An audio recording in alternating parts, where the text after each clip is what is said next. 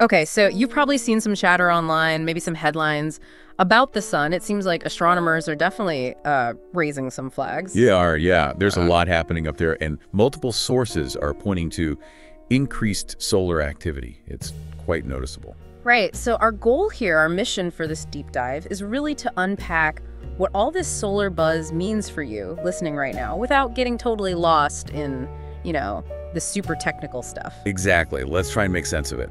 Basically, the sun goes through cycles, about 11 years long. Okay. And right now, we're smack in the middle of what's called the solar maximum. Think of it as the sun being stormier, more active. Its magnetic field gets kind of tangled up and flips. Flips, like north becomes south. Essentially, yes. Yeah. And that whole process stirs things up, leading to more solar flares, more eruptions, generally a more energetic sun. Got it. And didn't we just have a really big one, an X-something flare? We did, an X 2.7 class flare. That X means it's in the most powerful category.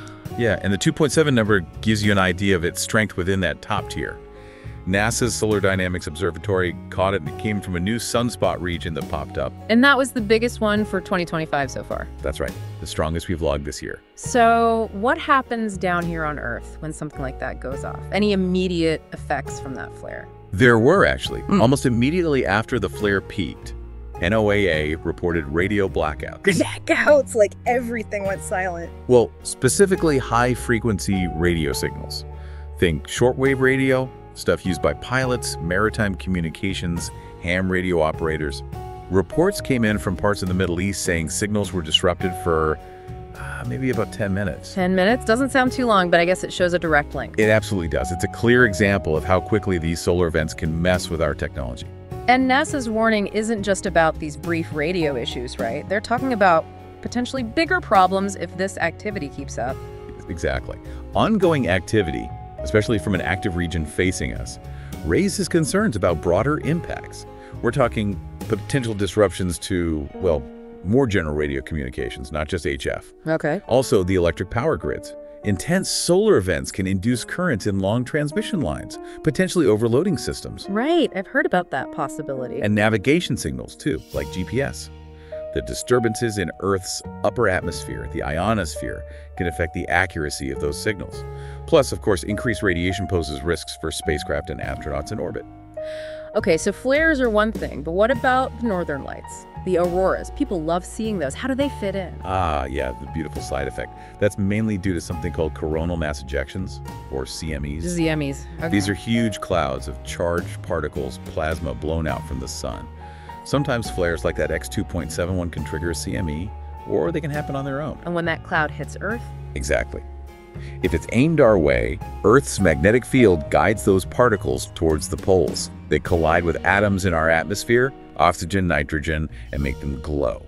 That's your aurora. So the sunspot region that fired off that big X flare, you said it was new. Is it still pointed at us? Yes, and that's really the key thing right now. That highly active region has rotated around and is now facing Earth pretty much directly. Uh-oh.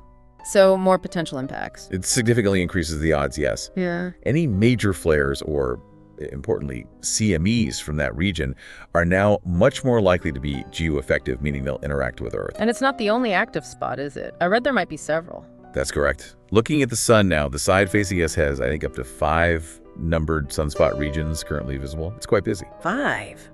Wow, and there's a particularly interesting new region just rotating into view. Early observations suggest it might be magnetically unipolar. Unipolar, meaning just one pole, like north, but no south. Sort of, yeah. Usually sunspots have paired positive and negative magnetic polarity, like a bar magnet. A region dominated by just one polarity is unusual, and its magnetic structure could lead to different kinds of activity. Scientists are definitely keeping a close eye on that one. Fascinating. And one specific spot, AR 40087, I think, there's talk it could cause supercharged auroras. Right, AR 487. It's one of the active regions currently facing us.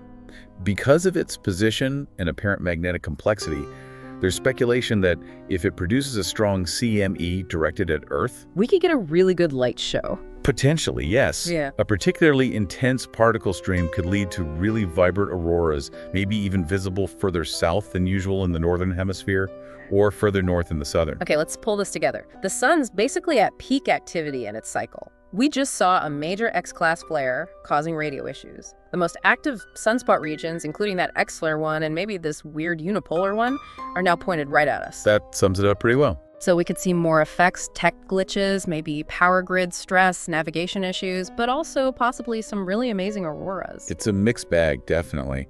It highlights how connected we are to the sun, for better or worse. Space weather isn't just an astronomical curiosity.